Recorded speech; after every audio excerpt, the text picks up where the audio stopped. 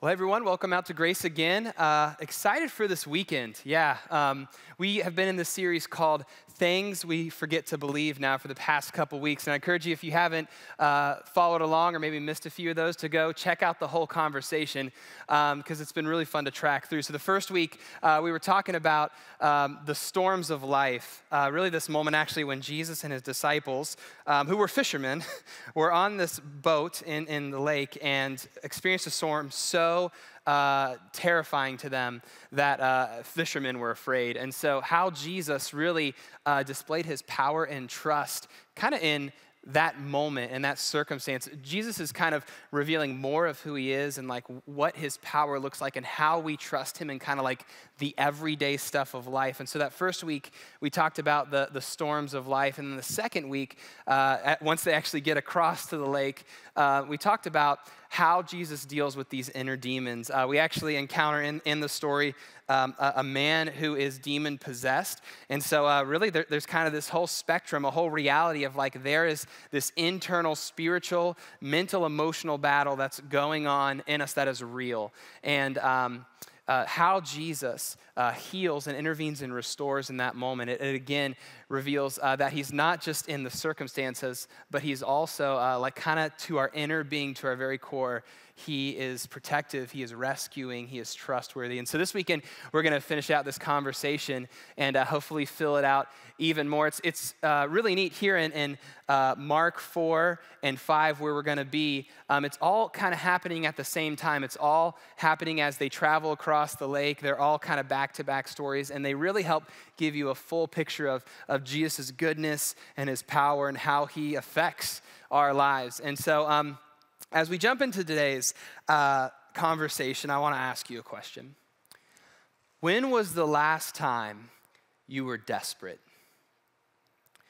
Not just inconvenienced, not just uncomfortable, not just you wish something in your life was a little bit more dialed in, not just that a little something was missing, you were desperate. There's very few times in our life where we experience that kind of desperation. When we first moved here to Akron in 2015, we were pregnant with our first son, Silas, and it was great. So we moved here. It was super chaotic and a lot of new things, a lot of transition. But Silas was a really easy baby. We didn't like to tell people that at the time because, not every baby, it's kind of, luck of the draw. And he slept well. He ate well. He was cute. Not every baby's cute. And, I don't even think I was biased in that. Other people told us Silas was cute. And we have had kids that aren't cute. Silas was really easy the first year of his life, probably because the Lord knew that we needed that. But he's about to turn a year old, and I remember there was a day I was working from home, and I was working in our bedroom on my computer, and Sarah had gone into Silas's nursery. He was napping or something. I just remember her saying, "Hey, babe, I need you to come here." And he had been a little sick. He had had a fever, and when I went into the room, he was just really lethargic and like he was kind of zoned out. Not just that he was asleep, like he was really sick. And I picked him up and he was just limp in my hands. And so I remember, walking from the nursery to our bedroom because it was dark in there and I was trying to get a good look at him. And as I sat him down on the bed, I began to see his face turning blue. And so I told Sarah, I said, you need to call 911 right now. And so she hopped on her phone and she was calling for an ambulance, and I remember I was trying to figure out what's going on. Why isn't he breathing? Is he choking? What's going on right now? And he just started getting darker and darker and darker, and I felt completely helpless. Like I don't know what's wrong with him. I don't know CPR. I don't know what's going to happen. I don't know what to do. And thankfully, after about probably a minute, which felt like eternity, he actually threw up and he began breathing again. And right about that time, we heard the ambulance coming and we let him into our house. And, thankful that he was okay at that moment. But I remember Sarah and him got in the ambulance and I hopped in the car and I was driving to the hospital praying some of the most desperate prayers I've ever prayed in my life. Relieved that he was breathing for the moment, but I just went through one of the most traumatic experiences where I had no idea what was going to happen and still had no idea what had happened. And thankfully, when we got to the ER, he was fine. they told us about this thing that sometimes happens to infants called febrile seizures, that whenever their fever spikes really high, they're not fully developed yet, and sometimes they have this seizure. And they said it's no big deal, no long-term effects. I was like, this is a big deal. They're like, you don't need to come back unless he holds his breath for a few minutes. I'm like, a few minutes? Like, I'm coming back if this ever happens again. And thankfully, it never happened again, and he's fine, and we've never had to go through that again. But, I mean, you can imagine, right? Those desperate moments, especially as a parent, where when it doesn't get better, and it goes on and it gets worse and worse. Like, there's almost no amount of money you would spend, no amount of distance you would travel. There's really no pride you have, nothing you wouldn't do to find relief and to find help for your kid or for whoever you love. Like, your desperation in that moment is real, and it has no boundaries. And that kind of desperation is what we're gonna be diving into here in this last encounter with Jesus today. We're gonna be in Mark 5, chapter 5, verses 21 through 43. And so I encourage you to open up the app if you're able to download that, or if you got the Bible on your phone. If you don't have a physical copy of the Bible, and we would love to give you one before you leave today, just stop out by the info desk. But open up here to Mark 5. We're gonna get this third and final encounter with Jesus. There's actually 2 stories in one. You get a bonus story this weekend. And we're gonna fill out the rest of this portrait of Jesus and what he's showing us about himself. But I want you to keep in mind that idea of desperation, because it is the thread that goes throughout both of these stories, this entire encounter with Jesus. And so let's read it together. It says, Jesus got into the boat again, and he went back to the other side of the lake, where a large crowd gathered around him on the shore. And then a leader of the local synagogue, whose name was Jairus, arrived. And when he saw Jesus, he fell at his feet. And pleading fervently with him, he said, "My little daughter is dying," he said. "Please come and lay your hands on her. Heal her so she can live." And Jesus went with him, and all the people followed, crowding around him. A woman in the crowd had suffered for 12 years with a constant bleeding. She had suffered a great deal from many doctors, and over the years, she had spent everything she had to pay them, but she had gotten no better. In fact, she had gotten worse. She had heard about Jesus, so she came up behind him through the crowd and touched his robe. For she thought to herself, if I can just touch his robe, I would be healed. And immediately the bleeding stopped, and she could feel in her body that she had been healed of her terrible condition. And Jesus realized at once that healing power had gone out from him. And so he turned around in the crowd and asked, who touched my robe?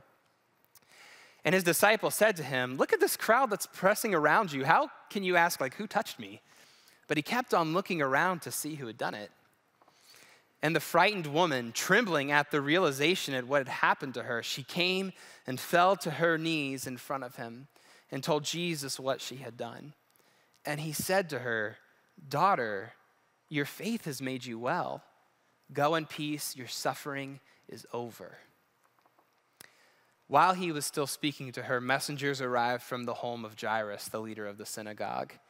And they told him, "Your daughter is dead. There's no use troubling the teacher now." But Jesus overheard them, and he said to Jairus, "Don't be afraid, just have faith." Then Jesus stopped the crowd, and he wouldn't let anyone go with him except for Peter, James, and John, the brother of James. And when they came to the home of the synagogue leader, Jesus saw much commotion and weeping and wailing. And so he went inside and asked, "Why all this commotion and weeping? The child isn't dead, she's only asleep." And so the crowd laughed at him, they ridiculed him. But he made them all leave, and he took the girl's father and mother and the 3 disciples into the room where the girl was lying. And holding her hand, he said to her, "Talitha koum," which means, "Little girl, get up." And the girl, who was 12 years old, immediately stood up and walked around. And they were overwhelmed and totally amazed. And Jesus gave them strict orders not to tell anyone what had happened. And then he told them to give her something to eat. This is a fascinating set of stories. I mean, they're pretty dramatic. There's like no way to read it and just kind of gloss over it unless you're in a hurry. But I found it interesting that there's two stories here. And the fact that they're so woven together that you can't understand them apart from each other. Like there's no reason you would open your Bible and go read the story of Jairus without realizing like this woman stops Jesus from getting to his daughter. Like it's a part of his story. And you can't understand what happens even to this woman apart from the fact that there's this crowd and Jesus is kind of like on a mission. He's doing this thing and she tries to kind of like sneak in there. These stories, there's so much here that shows they are connected. They're meant to be understood together.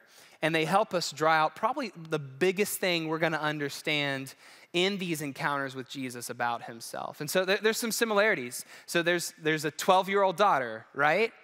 Well, this woman had a bleeding disorder for 12 years. She'd been hemorrhaging for 12 years. And it's no instance too that, it's Jairus' daughter. And when Jesus finally, is able to acknowledge this woman, he looks at her and says, daughter. Like that's a unique way to address her. That wouldn't be the normal way he would address a woman of the day. He would literally probably say woman, but instead he calls her daughter.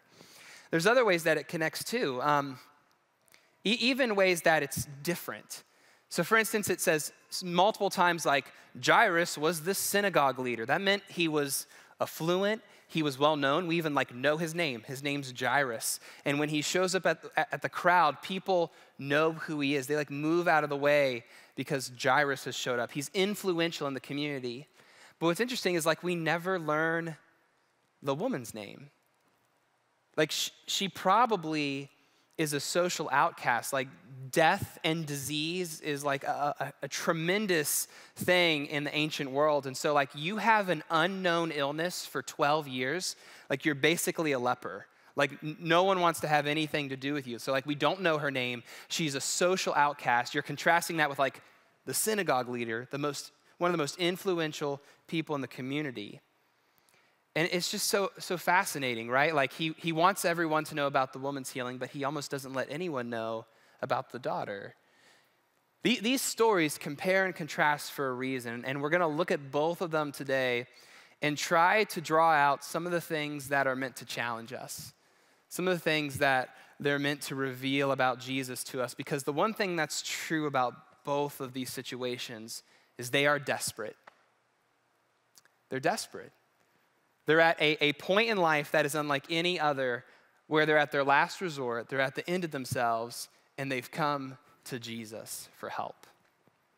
And so the first thing I want us to look at in this, take out of this section here, is that desperation is a gift to experience God more deeply. It's a gift.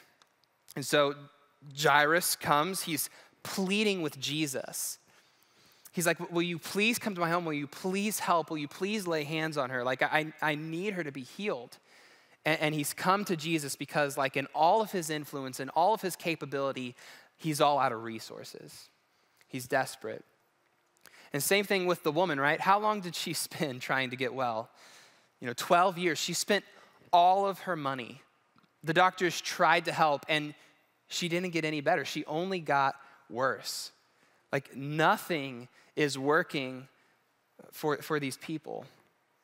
And so they're seeking Jesus. And that's why I want you to think about your most desperate moments in life, because that's where these individuals are at. That's where I was at with Silas when he was having that febrile seizure. That's the moment these people are in. That moment doesn't feel good. That's why it should feel weird for you that I would say that desperation is a gift, because it rarely feels that way in the moment, right? I'm not thinking when Silas is being in the ambulance, I'm not thinking this is such a gift. It's something that feels very counterintuitive and may even be offensive at first. If I was hearing someone say that and I was thinking about my most desperate moment, I'd be like, that is not a gift. That's the worst moment in my life. But I want to kind of make a contrast here at the onset, because what I mean by desperation is kind of how surrendered we are in that moment, how non-self-reliant we are. It's meant to do something in us. And in fact, God's familiar with it. He knows this is going to be a common experience to every person in this room. We're going to be desperate at times. If you ever open up your Bible and go to the Psalms, they're right in the middle of your Bible. The Psalms are basically a bunch of poems and songs and just illustrative literature that are like these prayers to God. And a lot of them are really exciting. Like you could imagine them probably in, their church services, and they're like singing this or reading them out loud. But what's really uncomfortable about the Psalms is that some of them are what we call lament psalms. Like they are people in their most desperate moments writing to God, talking to him, like maybe even singing or shouting these kinds of things. I wanted to show you what some of these lament psalms sound like, because these are moments where people are desperately crying out. They're questioning God's presence in their life. They're calling on God to act and intervene. They're fighting against hopelessness and despair. And so this shows up all over the place, but here are just a few. In Psalm 13, it says, "How long, Lord, will you forget me forever? How long will you hide your face from me? How long must I wrestle with my thoughts and day after day have sorrow in my heart? How long will my enemy triumph over me?" In Psalm 22, it says, my God, why have you abandoned me? Why are you so far away when I groan for help? Every day I call out to you, my God, but you do not answer. Every night I lift my voice, but I find no relief." Or Psalm 42, it says, "Day and night I have only my tears for food, while my enemies continually taunt me, saying, 'Where is this God of yours?' Oh God, my rock, I cry, why have you forgotten me? Why must I wander around in grief, oppressed by my enemies?" I think this is like how the woman felt. I think this is how Jairus felt. They're like in that desperate moment, pretty angry, feeling pretty forgotten, feeling pretty hopeless. Whenever you think about your desperate moment, I bet these are some of the words that you could apply to your life. It's fascinating. This is in the Bible, right? This is how people talk to God. This is a part of their prayer life. This is how they interact with him. And if you've ever felt this way before, you're probably not the favorite person at the party, right? No one really likes to hang around someone who's kind of in this place of life. You probably feel alone. Like no one gets you. You feel misunderstood. People can't handle being around you because you're just too much for them. It's interesting. This is why we need to understand our desperation differently, why it's a gift to experience God more deeply. See, desperation is a part of a process. Desperation is part of this process where we begin to realize we actually aren't in control of our lives. There is so much outside of our power and control. And things like death and sickness and suffering reveal that more than anything else. Like it's out of our control.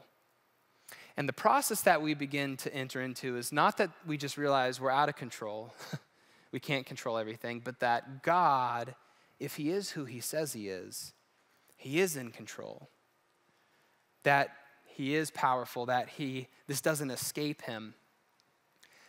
But many of us today, like it feels backwards, right? We don't want to feel desperate. We don't see it as a gift. We wouldn't like purposefully place ourselves there. In fact, we spend most of our lives and most of our energy trying to keep ourselves from being in a place of need, right? We're like, the less needy I am, the better. Then I don't like need anyone. Then there's like nothing wrong in my life. And then everything's the way it's supposed to be.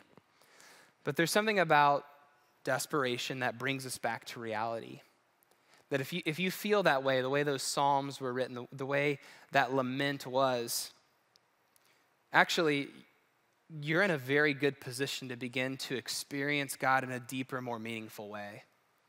And that's probably the only thing good that comes from it, is that God wants to meet you in that space. That as you surrender yourself, and as you begin to direct that desperation at him, right? That's what the people in the Psalms are doing. They're not just directing it at the people around them. They're not just writing in their diary. Like they may be feeling all that, but ultimately what they're doing is they're pointing it at God. And God's like, hey, let's document this. Like, let's make sure the rest of the world knows that I am pleased to interact with you in your messiest, most desperate moments. And that's good for us because we all find ourselves there at some point in life. It's a part of a process.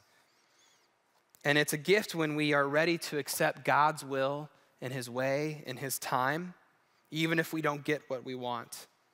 It's then that we begin to experience him more intimately and more experientially, because here's what you'll find is that God deeply cares about you. He's like, I can handle it. No one else may want to be around you. No one else might understand this in your life right now, but I do. I can handle it. Let me sit with you. Direct this to me. And so what's the next thing that I think we need to draw out from this? We see that desperation is a gift. Another thing that I think we have to consider is that Jesus desires for us to have a personal and resilient faith. Both a personal and resilient faith. Maybe faith is one of those words that just gets like thrown around in church or religious culture a lot. What the Bible means by faith is that something is trustworthy. It's worth placing your trust in, that something is dependable, it's reliable. That's what something means to be trustworthy, to be faithful, to be worth placing your faith in. And to have faith is to actually do that. Like there's a sense of risk in it.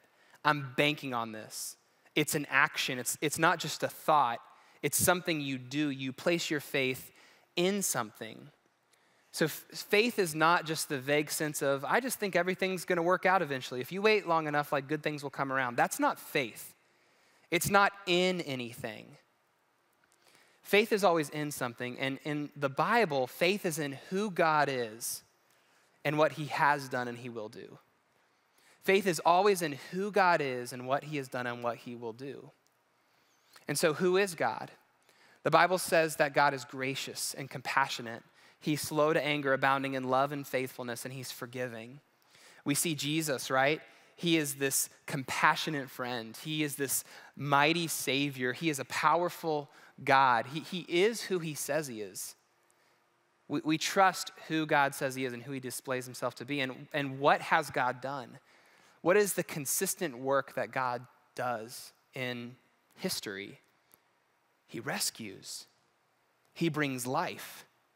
He restores. He intervenes. And what does he get rid of? He eradicates sin and evil and brokenness and death. Like that is God's mission statement.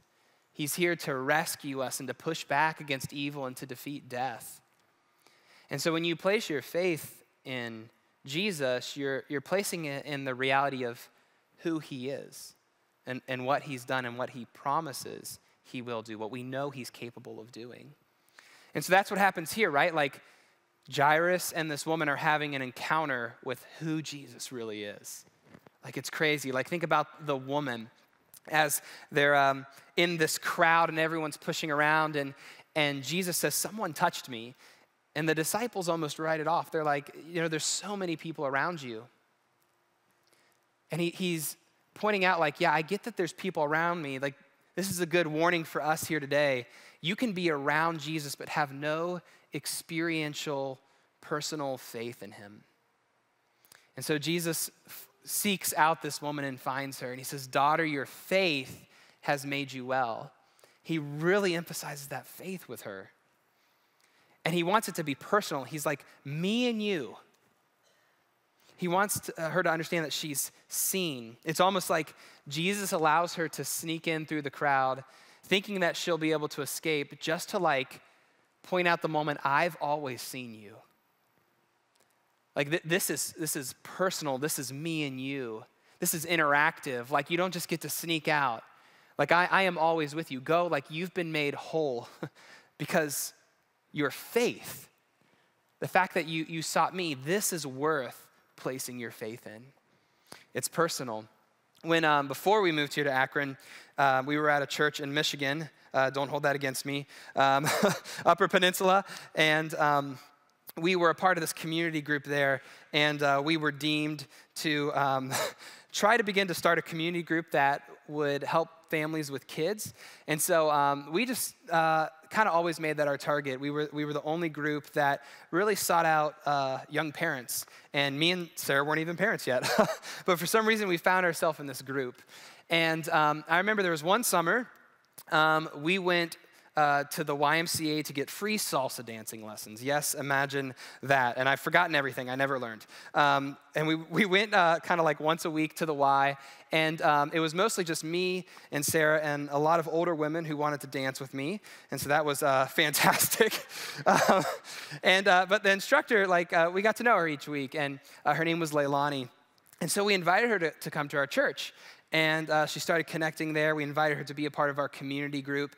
And she had an older kid and a younger son. And her husband was a little bit, he wasn't as interested in church. He wasn't as interested in our community group. And so we were trying to reach him and trying to see why God had kind of like brought her into our path. Well, that fall, I remember their marriage went, it took a turn for the worst. And what was really difficult in it is she was pregnant. And so they ended up separating. And what was interesting is they were living with her parents. And whenever they split, they decided to let him stay with the parents, and they kicked her out. She had no job. She had a little boy in elementary. She was pregnant with her next kid, and she was desperate. I mean, she was like in this last resort place. And again, here we are as a community group trying to think, man, Lord, why did you bring her into our lives? And definitely feeling like we were here to help meet a need.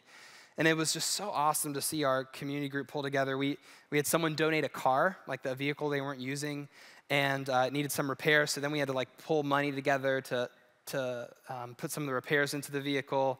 And we bought her insurance for a year because like she didn't have any money. We just couldn't imagine this young mom having to walk in the Michigan winter to the store with her food stamps, with an infant, and then to walk back with a bunch of groceries. So we're like, Lord, you have ordained this moment. You have seen her. You sent us salsa dancing at the YMCA so that we might be here for this moment. And I felt like God doing that. Our group felt God doing that. And I remember when me and Sarah were driving the car over, we really wanted her to understand that. Not that like we were doing something great. What we wanted her to understand was that like God saw her. He like saw her needs. Like this was a personal thing for her. This wasn't just, we really thought about you and wanted to do something nice. Like this was God divinely orchestrating us to be there in a moment, for her to be here at this time, and for this need to be met by this group of people. And it was God. And I just remember, like, she didn't even want to accept it. And it was like, the title's already signed over to you. Like, here, it's your car. And that was what I wanted to experience. I feel like that's what Jesus wanted this woman to experience. It's like, you don't get to get out of here. Like, I need you to understand how I have seen you for all of eternity. Like, your needs matter to me. Even when they feel like they don't, even for those like 12 years where you're like wondering if your life's gonna end, he's like, this moment, I am here. I am a rescuer. I am compassionate. This is personal. This is interactive. I don't want you to just sneak off. And Jesus takes that moment with her. But it's not just personal faith. It is that. He desires for us to also have a resilient faith. And here's what I mean by resilient. Resilient faith is faith that doesn't waver when the diagnosis comes or the verdict of others is given to you. Like when other people begin to determine what the outcome of your life will be. Resilient faith is the opposite of that. So remember when all this is going down with the woman, right? The messengers come and tell Jairus, your daughter's dead. Why bother the teacher anymore? Their faith had a limit, right? Well, not anymore. This is the verdict. It's over. And Jesus takes that father. He doesn't even deal with the messengers, right? He just takes that father and he looks him in the eye and he says, don't be afraid. Just have faith in me. Like, look at me. And Jesus is cultivating a deeper, more resilient faith in Jairus that day. In fact, I believe that's why he begins to say, it's just gonna be a few of my disciples and mom and dad. Like this is for your faith. Because he could have drawn a crowd, right? There was already a crowd there. But what would they have come for? To witness a miracle, to witness the healing. Guys, in some ways, the faith is more important than the healing. And that's not to be dismissive of pain and suffering that we go through. Jesus is not dismissive of Jairus. But he is very targeted in the faith that family is going to have in him. This is a personal experience for them. And this is the kind of faith that Jesus wants to cultivate in you.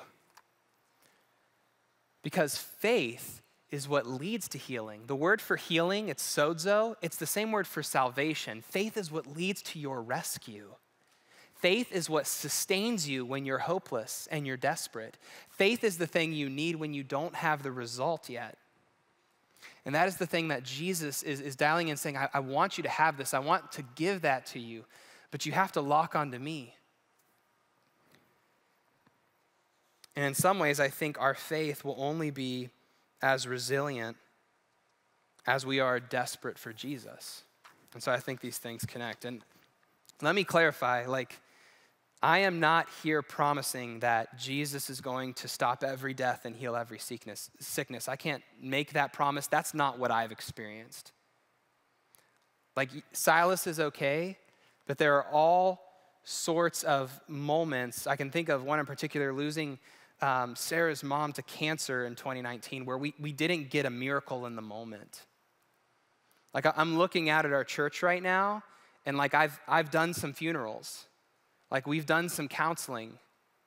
We've had those moments where the miracle didn't happen, whether it was your kids or your parents or your closest friends. We've done that, right? This is real-time faith. This isn't just a cheap promise, because we know that's not how real life works. And so we have to wrestle through that. What do we do with that? What do we do when the physical world around us is breaking down? And sickness and death and pain and suffering are still here, and we're wondering where God is. This is the last place I want to take us before we close today. And it's that the gospel offers us a yes and response to pain and suffering. A yes and response to pain and suffering. This is going to be random and super weird, but bear with me for a second. So I was listening to this podcast, and they were talking about how improv works. And they were talking about the number one rule in improv. And it's called the yes and rule. And it's that whenever you and someone are trying to practice improv or do a bit, you can't tell them no. And so I thought we should do that this weekend and invite someone up on stage, but then I thought that might be awkward and uncomfortable. So I'll just explain it to you. But the yes and rule is basically, so if one person says, hey, a purple elephant just walked into the room, you're not allowed to say, no, it didn't. That's the stupidest thing ever. You have to go with it. You have to accept it and be like, yeah, oh my goodness, look at that purple elephant. And there's a monkey riding on top of it. And then that person has to accept it. And that's what makes improv and fun and entertaining. And it's interesting, in this podcast, they were connecting it back to the reality of who God is and this yes and rule. And what essentially they were encouraging was we're never asked to deny what's really going on in life. But there's this reality of when we accept it, and we accept the pain and suffering for what it really is, right? And then we take it to the next level. We take it to the yes and. That becomes something healing. It becomes something faith growing, faith deepening. That's super important for us to understand. So you remember those lament psalms we went to, right? How desperate those prayers were. I want you to see how all of them come back around. This is the same song, the same poem, the same psalm. We read how they started. How do they end? They end like this. Psalm 13 ends this way. But I trust in your unfailing love. My heart rejoices in your salvation. I will sing the Lord's praise, for he has been good to me. Settling in on God's unfailing love and his goodness and singing again. In Psalm 22, it ends this way, for he has not ignored or belittled the suffering of the needy. He has not turned his back on them, but he has listened to their cries for help. The poor will eat and be satisfied, and all who seek the Lord will praise him, and their hearts will rejoice with everlasting joy. Like they're reminding themselves of these promises and who God really is. His righteous acts will be told to those not even yet born. They will hear about everything he has done. And Psalm 42 ends this way, but each day the Lord pours out his unfailing love upon me, and through each night I sing his songs, praying to God, the God who gives me life. Why am I discouraged? Why is my heart so sad? I will put my hope in God. I will praise him again, my Savior and my God. See, they don't deny their true situation. How long, O Lord? Why have you abandoned me? All I have to eat are my tears every night. They don't dismiss their pain. They don't deny the reality of their suffering. But it's yes and. And they come back around to who God really is. They begin to trust him again. They never have to call evil good. And I think we really do ourselves a disservice when we look at death and say, oh, God's going to use this for good. Death is wrong. Death is a broken creation. Like Jesus came to defeat death. We don't have to call death good to see that God is good. Death is broken and damaging and wrong and not a part of God's intended order. It's yes and. This is what the gospel allows us to do. And so what's the gospel? Like this weekend, if you don't know what the good news of Jesus is, it's that Jesus is who he says he is. He controls storms. He controls demons. He controls sickness. He controls death. He is all powerful. He displays his power in those miraculous moments. He pushes back against sin and death and the devil and all the evil in this world. And he is someone who goes to the cross on our behalf to absorb all that sin and all that death, not just to die, but to be raised back to life and say, my power is complete, and there is nothing in this world that can get to you. And I am worth putting my trust in. And he promises that one day he will return and make all things new. It's not going to be this way forever. It says he's going to make a new heaven and a new earth. He's going to make a new creation. He's going to give us new resurrected bodies. Death doesn't win. The earth doesn't get to stay in this condition forever. He comes back and he finalizes all the work he's begun. This is the gospel. Jesus is who he says that he is, and he's able to accomplish what he says he will do because he's already begun the work. And so to have a yes and mentality that's saturated in the gospel means that anytime you encounter suffering and pain and sickness and death, you get to say, he's not done. He's not done. That's the thing that we forget to believe this weekend, is that when pain and suffering and sickness and death are present, we don't look at those things and call them good. We don't dismiss them. When it seems like they're winning, we remember he's not done. Jesus does have the power to overcome sickness and death and pain and suffering, and you can be freed to go before him and push your way through the crowd and touch his robe, and you can go fall on your knees before him and say, Jesus, I know you have the ability to do this. That's what we did with Sarah's mom. Like that's what I'm doing with Silas. It is those desperate moments you can come before God in your messiest, most needy and desperate moments and be real and ask of him. Ask him to intervene. But the reality is the full extent of God's power and his goodness is not determined by him healing every disease. It's not determined by making sure we never experience death. Because all those people Jesus heals, I haven't met any of them because they're dead. We can't make that the measure of his power and goodness. It's not the full extent of it. So we have to come back to the reality that he's not done. It's yes and. We come back to the place of faith, not by belittling what we're going through, not by saying our pain is no big deal, not by saying that death is good, but by coming before a God who understands, by coming before a God who is with us in the highs and lows of life, by coming before a God who says he will make all things new. And he's a God who is trustworthy and worth placing our faith in. And so maybe today you're in a desperate place. You're wondering, well, am I going to get my miracle in the moment? Or maybe you're wondering, I know some of you are wondering, why didn't I get my miracle back then? Why did I have to go through that? Just an honest question I've had to ask myself in those moments is the thing that I'm desperate for Jesus? Or is the thing that I'm desperate for just the miracle? And it's okay to be honest. Sometimes I want the thing that God can give me more than himself because that thing feels so real. It hurts so much. I want you to imagine, what if Jesus walked into that home? I just did like this little thought experiment. I was like, what if Jesus walked into that home with the mother and the father and his closest friends and the girl's body? And what if Jesus told them this? Right now I'm going to ask you to trust me, that your daughter is safe and cared for and healed, but in none of the ways you would have expected. And I'm going to ask you to patiently wait to see her again.